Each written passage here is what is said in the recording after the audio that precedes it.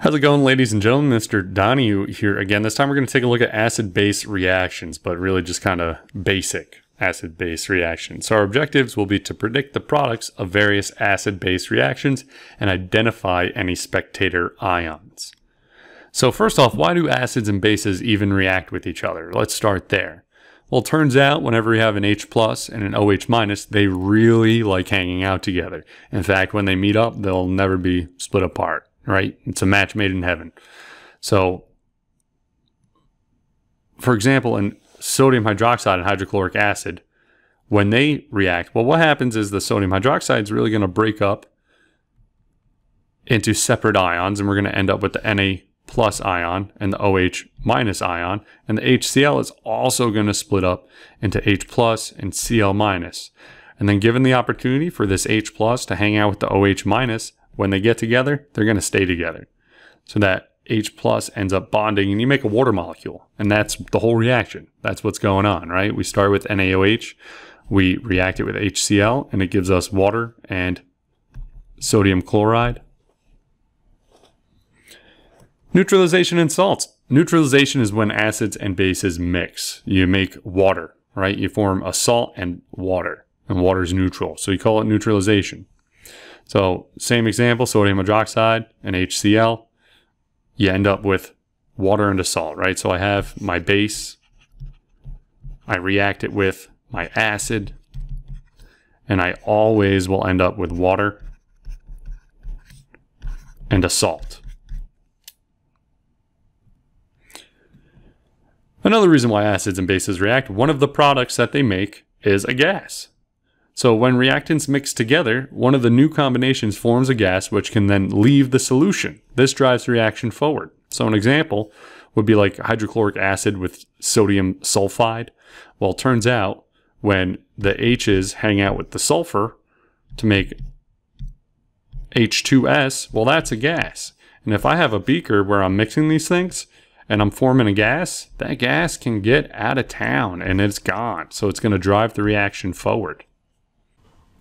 So here's a classic kitchen chemistry example that you could probably do at home. If you have some vinegar and some baking soda, when you mix those two together, the acid is the vinegar and the baking soda is the base. And when they come together, one of the products they form is carbon dioxide gas.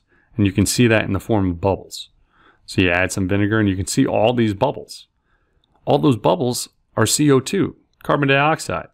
So a neat thing you can do is like, a fake kind of magic trick. So as I'm adding more vinegar to the baking soda, I'm making more CO2. And that beaker is going to fill up with carbon dioxide, right? Careful not to overflow it. Now to prove that there's carbon dioxide in there, because you're looking at it, you're like, I don't see anything. It's just, air. How do I know it's carbon dioxide?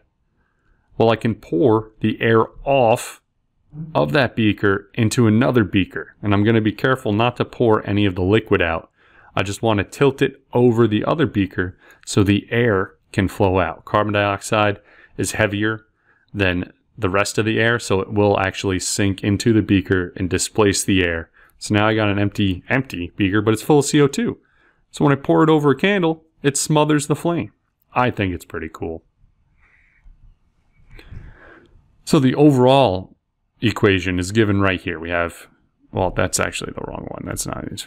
Sorry. We got H. It's acetic acid. It's CH3COOH. You could do it with hydrochloric acid, but you probably don't have that at home.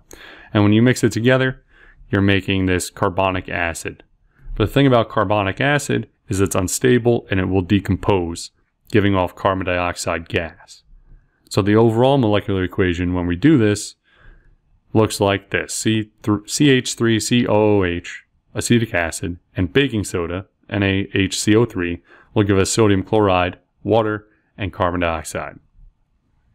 So let's talk about net ionic equations. When we have a strong acid and a strong base reacting together like this, we can look at the molecular equation where we're showing what molecules we got. In this case, sodium hydroxide, hydrochloric acid, and we're going to make sodium chloride and water. But let's start with the complete ionic equation. So what the complete ionic equation is we're looking at all of the ions that are there. So NaOH, when it's aqueous, isn't actually a molecule of NaOH. It splits up. Same thing with HCl. We end up with these ions in solution. And if we take a look at our products, there's a similar thing going on. The H2O is stuck together, but the sodium and the chloride are separate ions. So when we have a complete ionic equation, we're looking at all of the ions. So let's rewrite it. It's really going to be this Na plus OH minus plus H plus Cl minus gives me H2O plus Na plus Cl minus. All right, so it's going to look like this. That's our complete ionic equation. It's got all the ions there. This, not super helpful all the time, but if we look at it, we can get the net ionic equation, which will be super helpful. So net ionic equations are only going to show what has changed from before to after, what's actually reacting. What do you mean, Mr. Johnny? Well, some ions don't do anything. They're just spectator ions. So if we take a look, are there any spectator ions in this reaction? I'll give you a hint, there are. Are there ions at the beginning that are there at the end and nothing's changed to them? Yeah, if we take a look, Na plus is on both sides as Na plus. That didn't change. Cl minus, same deal. That didn't change at all. Those are just spectators. So if we're taking a look at it written out, well, I would cross off Na plus and Cl minus from both sides, because if they're on both sides of the equation, they cancel out. You don't have to put it there. And what are we left with?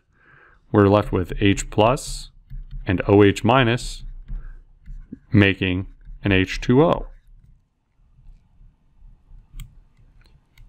So my net ionic, let's see, I got Na plus on this side and that side. I got Cl minus on both sides. The way I'm going to write it is going to be H plus aqueous plus OH minus aqueous is going to give me an H2O in the liquid state. Spectator ions would be that sodium ion as well as that chloride ion. So all strong acids and strong bases will neutralize to have this net ionic equation, right? Because they ionize completely. So they all break up into H plus and OH minus. So whenever you see like what's the net ionic equation for this strong acid and strong base reaction, this is it. So why does this reaction occur? In this scenario, it's because we're making water. Summarize. What happens when you mix an acid and a base in Y? And can you determine net ionic equations for acid-base reactions? I hope so. All right, okay, bye.